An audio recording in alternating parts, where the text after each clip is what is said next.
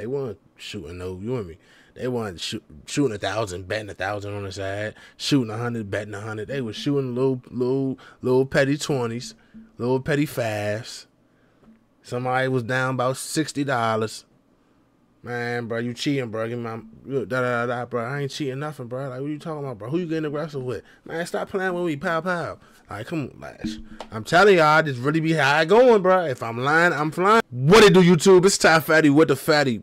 Back at y'all with another video, man. Y'all know why we here. To handle business, but before we handle that business, man, make sure you like, comment, and subscribe, bro. I'm going to say it again. Make sure you like, comment, and subscribe. I'm going to say it one more. Matter of fact. Like, comment, subscribe. Before I gotta beat you up, man. Y'all know what's going on. We got the story up. I'm assuming they go by M.O.B. I don't think people just walk around calling themselves M.O.B. Hey, we M.O.B. Nah, I think it's M.O.B. That's just what it makes sense. And they in Chicago, so it just fit the narrative. With that being said, man, let's get it. See what's going on. Let's go.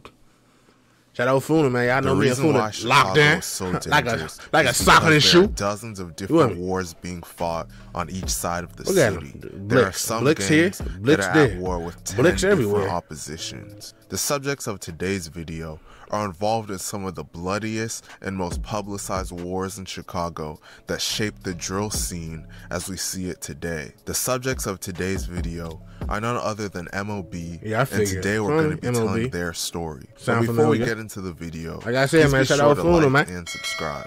They be doing they dizzle. M.O.B. is a set of mainly gangster disciples from around the area of 56 in Michigan and Chicago. Their exact turf is large, ranging from 56th to 60th in state to Michigan. M.O.B. is allied with STL, EBT, 051 Young Money, and Jarl City.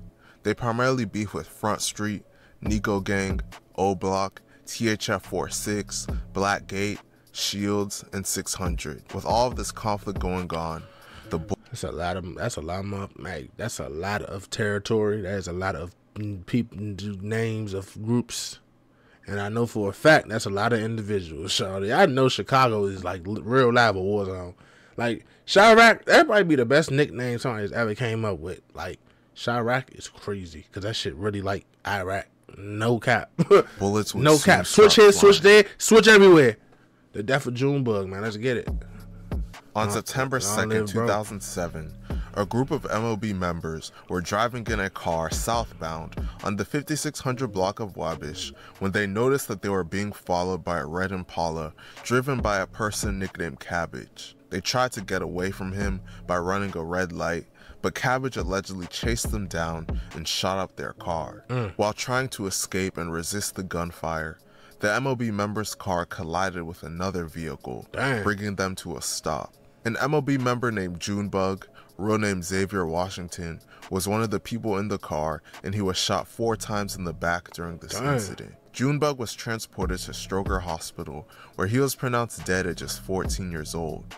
Cabbage, real name Julian Myers, was arrested and charged with this murder. I cannot find information on whether or not he was convicted or beat the case. M.O.B. members would mourn the death of Junebug, while their ops would celebrate and diss him constantly for years on end. Soon, M.O.B. would find themselves wrapped up in one of the deadliest feuds in Chicago. Baldy. On July 27, 2011, a 600 member named Baldy, real name Marcus London, was with another man on the 6000 block of South Prairie Avenue at about 12:55 a.m. when they were ambushed by gunmen.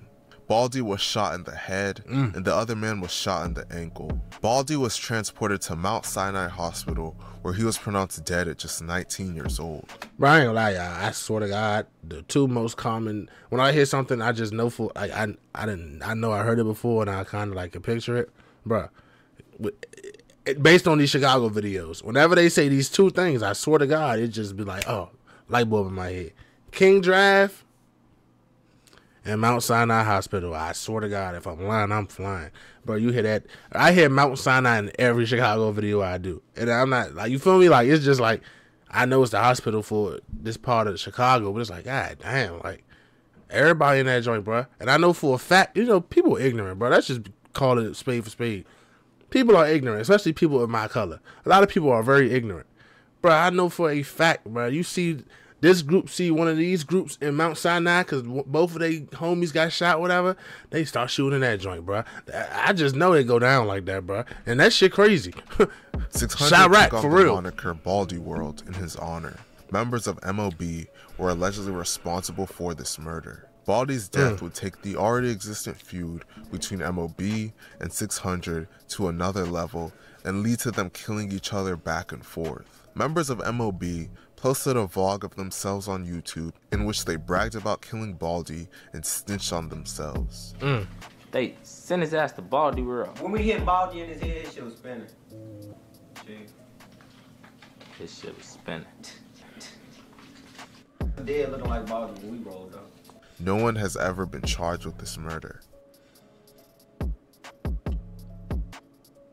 Losing Baldy made 600 hungry to catch an M.O.B. member. One of M.O.B.'s most notorious members was a guy named Scrap. Scrap had a reputation in the streets for being I heard it and do never before, backing down for from sure. anyone. As the beef was escalating, Scrap's family moved into a house right in 600's hood. An original 600 member named Tay Capone did a story time on YouTube in which he explained the crazy events that took place around this time. He explained that Scrap's father would go on the block and beg 600 members not to kill his son, but all of that went out the window after Baldy was killed. The death of Baldy made 600 desperate to kill Scrap, but they could never catch him coming in or out of his house. Eventually, a 600 member named Little Steve got frustrated and decided to shoot Scrap's house up. No one was killed in this incident, but it made M.O.B. target Little Steve. On September 19, 2011, Little Steve, real name Stephen McGee, was with multiple people walking down the 6,000 block of South Prairie Avenue when multiple M.O.B. members popped out of an alley and began shooting at them.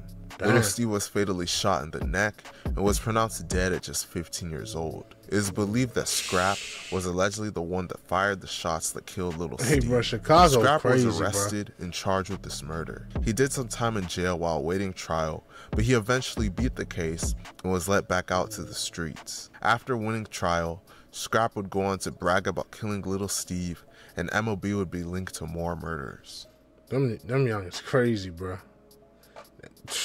On October 18, 2011, multiple O-Block members were hanging out on their block when two men wearing dark-colored clothing approached them. The two men opened fire on an O-Block member by the name of Platoon, real name Edward Riley. Platoon was shot multiple times in the head, wrist, and chest. After shooting Platoon, the men turned their attention to another O-Block member named Oogie, who was only 15 years old at the time. Oogie was shot in the jaw, ear, and hand, but he luckily survived his injuries. Platoon was taken to Stroger Hospital, where he was pronounced dead at just 20 years old. Years later, police documents would be released that identified an EBT member named Little B as one of the two shooters in this incident. It is widely rumored that an M.O.B. member named Beans was allegedly the second shooter in this incident. Platoon's cousin confirmed in a Facebook post that one of Platoon's killers was dead and the other one was in prison for a different murder. Little B was killed by the police in 2014, and Beans is currently locked up for murder. As you can tell from the Little Steve situation, Scrap was wilding in the streets and had a big target on his back. He was the younger brother of a rapper named Ruga, and Ruga said in an interview that Scrap had been shot on 2 prior occasions the same week he died. Scrap was still recovering from being shot the second time. I'm speechless, bro. Like, I realized I watched this, like, damn, who they really out here like this, living like this? Like, that shit ain't no joke to them. Like, feel me? That's everyday life. Feel me? Like, bro, Shorty got hit twice the same week. You feel me? He passed away. I ain't gonna lie, bro. I don't care how tough you is, how thorough you think you are, how big bad you think you is, bro. You get hit, bro. Go sit your ass down. You need to start rerouting how you move, bro. Straight up. I don't know, bro. Bro, got hit twice and you still want to be outside? You still want to be in the mix? I still wanted to leave the house. Ruga stated in the interview that the day of Scrap's death, he warned Scrap that jail or death was the only outcome for the way he was moving. Scrap responded and told Ruga that he saw his own death coming and that he knew he was gonna die soon. He died later that same day. On June 7, 2014, Scrap, real name Brian Weekly, was walking the 5600 block of South Wabash when gunmen pulled up and opened fire. Scrap was shot multiple times and pronounced dead on the scene at just 18 years old. M.O.B. took on the moniker Scrap Gang in his honor. Fans online speculate that either members of 600 or members of Shields killed Scrap. However, no one has been charged for it. Regardless, losing Scrap made M.O.B. even more bloodthirsty in the streets. On April 3, 2015, one of 600's top alleged shooters named Little Boo, real name Jerome Anderson, was walking on King Drive when a gold-colored vehicle pulled up. A gunman hopped out of the car and shot him, then stood over him and continued to shoot him. I ain't gonna lie, that's a crazy fit, but I will say, people was wearing this back then. This probably like 2014, 2013. Yeah, for sure. 2013 to 2015, for sure. People was really wearing, like, feel me, like the whole matching, like, I ain't gonna lie, if you was wearing this where I'm from, bro, you was like one of the, like, the champ niggas, and where I'm from, champ mean like a lame, like, you champ for wearing that. People wore it though, but you was champ for wearing that, right?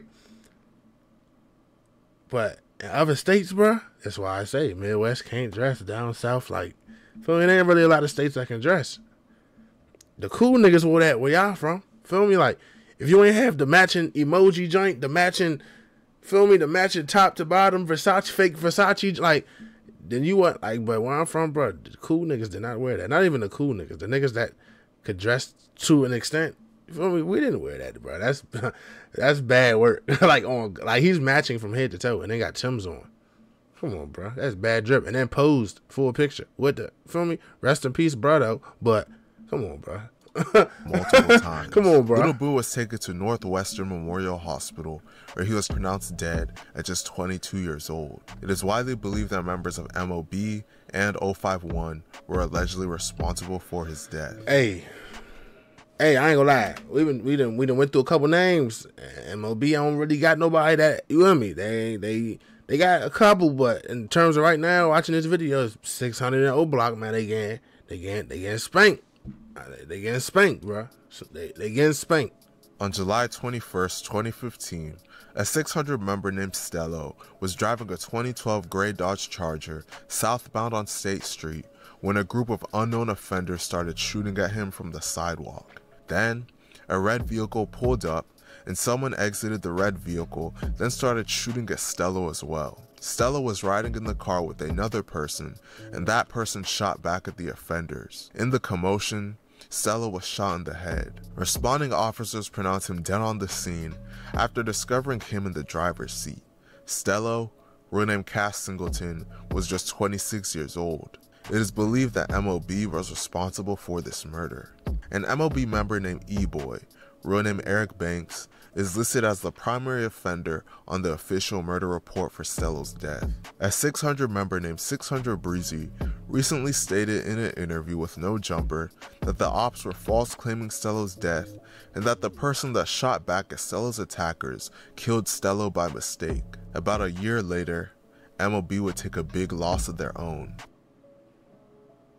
Baby. See, I'm not too familiar with M.O.B. On June 13, really 2016, that's what we here for. Shooter from M.O.B. named Bebe, real name Jordan Liggins, was sitting in a car in the 6500 block of South Ross Avenue when a gunman shot him multiple times in the head. Bebe was pronounced dead at the scene at just 18 years old. Bebe was rumored to have been one of the gunmen in Stello's death, so this could have put a target on his back. No one has been charged with his murder. Following Bebe's death, M.O.B. would create another enemy.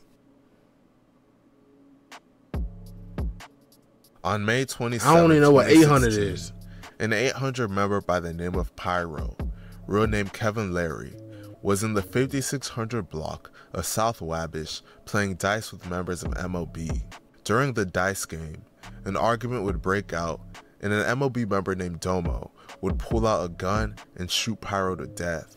Domo would eventually be arrested and charged with Pyro's death. Man. Pyro was just 22 years old when he passed away. Domo, real name Dominic Greer, was sentenced to 50 years in prison for the death of Pyro. And shit crazy. It's all probably for $100 dice game. They weren't shooting no, you and me. They weren't shooting 1,000, betting 1,000 on the side, shooting 100, betting 100. They were shooting little petty 20s, little petty 5s. Somebody was down about $60. Man, bro, you cheating, bro. Give me my bro. I ain't cheating nothing, bro. Like, what you talking about, bro? Who you getting aggressive with? Man, stop playing with me, pow. Like, come on, Lash. I'm telling y'all, this really be how I going, bro. If I'm lying, I'm flying. I'm telling you. On September 21st, 2016, E-Boy, real name Eric Banks, was walking down the street with another person in the 5700 block of South Wabash when a gunman hopped out of a car and chased him down and shot him multiple times. E-Boy was taken to Stroger Hospital in critical condition, where he was later pronounced dead at just 25 years old. They all young too, bro. A THF 46 member named Gucci was sentenced to 55 years in prison for this murder. Now, okay, M.O.B. On May 22nd, 2017, an M.O.B. member named Jamo, real name Jamie Jones, was driving west in the 200 block of West 59th Street when someone in another vehicle opened fire, striking him in the chest, back, and arm. Jamo was taken to Stroger Hospital, where he was pronounced dead at just 27 years old. Members of 600 were allegedly responsible for his death. Lucky? On June 30th, 2014, a 14-year-old Lakeside member named Lucci, real name Lucian Page, was walking on a sidewalk in Washington Park near South Wabash and 56 when a dark-colored sedan pulled up and someone inside opened fire.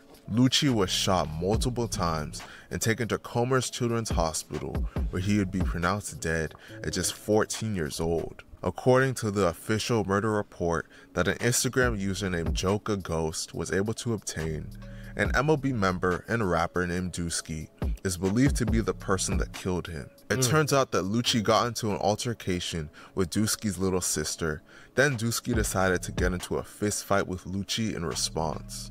Shortly after the fist fight, Dusky saw Lucci walking and decided to kill him. A woman on the scene identified Dusky as the shooter. According to the murder report, Dusky told someone that he killed Lucci, but that he felt bad about it after he found out how young Lucci was. Dusky would be killed just a little over 3 months later, so he was never charged for this. Damn, this is crazy, bruh. On October 9th, 2018, Dusky the man, real name Venetrius Chris, was in the 5600 block of South Michigan Avenue when a brown vehicle pulled up and gunfire erupted from that vehicle.